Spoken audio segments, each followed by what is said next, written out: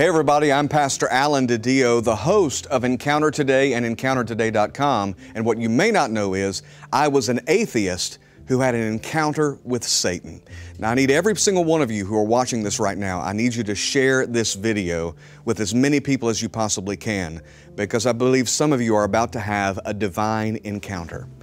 At 17 years of age, I was an atheist. I despised Christians and Christianity.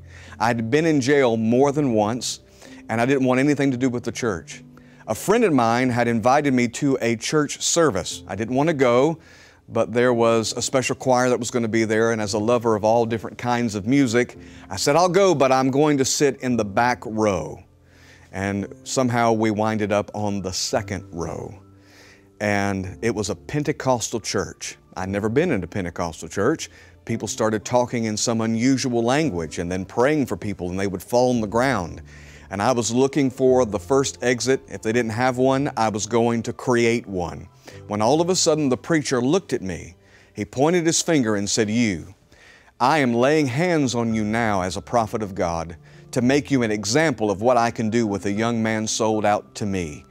And he laid hands on me, and as far as I was concerned, he pushed me down. I didn't feel anything. In fact, all I felt was confusion, frustration, and fury. I was angry at my friend for inviting me to this church. And I'm telling you this because I believe many of you have loved ones who you've tried to witness to, you've tried to invite them to church, and maybe they haven't responded the way you'd like them to. Don't look at the outward response. Because though I was angry and I was frustrated on the outside, something was happening on the inside. Over the next few days, I struggled. I didn't realize I was struggling, but doubt began to cloud my mind. I began to think these thoughts: God is not real. You don't believe in any of that. Don't ever walk through the doors of that church again. Well, there was some kind of party, a youth party, that I was invited to. I thought, well, that'll be safe. There were going to be girls there, and there's going to be free food. Why not? So I showed up on a Sunday night to a youth event. And during that youth event, everybody was playing, they were talking, they were having a good time. Music is blaring, foosball, pizza. But I was depressed. When I walked through the doors of the building, there was this dark cloud that seemed to hang over my head. I could barely lift my head up, just the doubt tormenting me. You don't believe in this. Get out of this church. You don't belong here. So I went and sat over in the corner. And as I sat there, with these thoughts bombarding my mind, all of a sudden, it was as if I was sucked into a tunnel.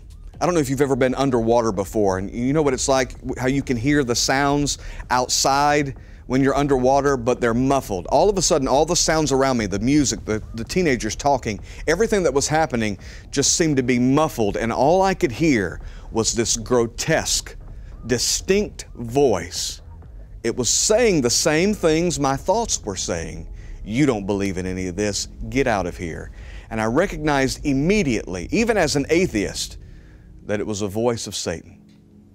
Chills ran down my spine. Even now talking about it, I can feel the hairs on my arms standing up, because it was a horrible sound. And I realized in that moment that all the thoughts I thought I was having, all of the decisions I thought I was making based on those thoughts, were inspired by demonic entities. It was as if God, like the Wizard of Oz, pulled the curtain away and allowed me to see who was really doing the talking. And if someone has shared this video with you, and maybe you've been having thoughts of doubt concerning God, let me encourage you right now, those thoughts aren't coming from you, those thoughts are coming from the enemy. And that voice, loud as my voice is to you right now, saying, get out of here, you don't believe in any of this. And God showed me in that instant, not only that it was the voice of the devil, because it doesn't take much to realize that. If the devil's real, God is real. And God showed me how weak his voice was. That he was holding on for dear life, and he was only holding on to my life through deception. And God had exposed his deception. I didn't know how to pray. I wasn't raised in church. So I said, Satan, you can't have me anymore. Jesus, I'm all yours. And in that moment, the voice left, the torment left, the cloud lifted, and I felt this nagging feeling. I didn't know anything about the Bible. I didn't know the Bible says with the heart man believes, but with the mouth confession is made unto salvation. But I felt compelled to tell everybody what had just happened to me. So I made them turn off the music. I made everyone stop playing, stop eating, and through sobs and through tears, I shared with them the encounter, the experience I just had. And the moment I testified, weights I didn't even know were binding me were lifted. Bondages I didn't know that I had were broken, and I was instantly and totally set free. Listen to me.